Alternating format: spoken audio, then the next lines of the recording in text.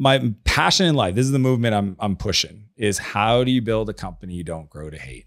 Eric, you've probably seen it. Sure, a million times. Yeah, people that even in network marketing, building a team you don't grow to hate. Totally. Or the network marketing company owners building a company that they don't grow to hate or resent. That's it. You know, maybe hate's too strong a word, but resent is get frustrated. A bit more common. Yeah, the biggest or feel trapped by, or owned by, or obligated to, or not fulfilled by because you're not or productive bored anymore. with. Bored. Yeah, I think the biggest risk to businesses is the CEO deciding I don't want to do this anymore.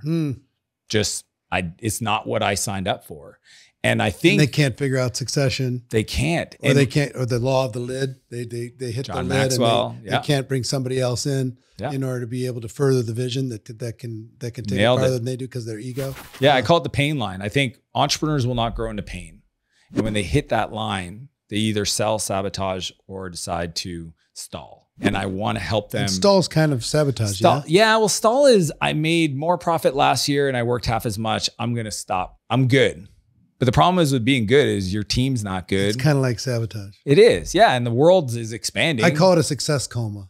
You go into a success coma. You don't even know you went there most of the times. I've been in success comas probably, I don't know, 5 times in my life. You hit this certain thing and like everything's good. Everything's good. Don't want to mess it up. Driving around, hanging out. I'm enjoying the fruits everything of my I'm labor. touching, this is what I did it for. So you kind of stop doing what got you where you were. Yeah. You don't realize it, but you're restless and you don't know why. You throw it into golf or you throw it into some hobby or, you're going to travel. Okay. Yeah. That's it. It's travel. Yeah. It's not that thing. 2 phases in the growth of an entrepreneur. One is the self phase, which is nothing to be embarrassed about. I want to do better for myself. Yeah. I want to take care of myself. I want to be independent. I want to make my own choices.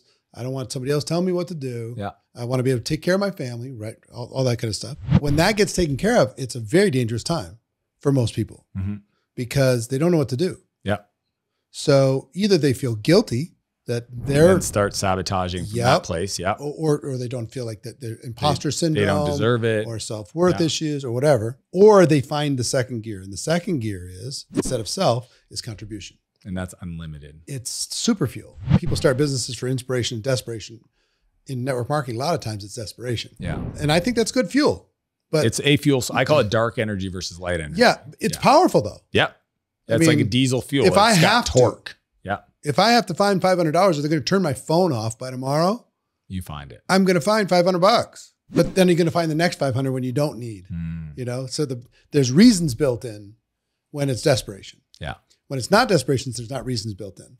And so when you find that contribution vein, you say, you know what? It pulls you forward. Oh my gosh. The amount of fuel in that, it's like rocket fuel. Yeah. As far as your inspiration and motivation. So if you find yourself focused on just on yourself, start to take your efforts, push it towards somebody else. So good. I'm interested in how do you do that? Because I see some people do that into contribution and they wear themselves to death and they don't have a life. At the very top of my legal pad, it says lifestyle friendly. How can I contribute as much as I can to the world and my family and everything else and still have it lifestyle friendly? Yeah.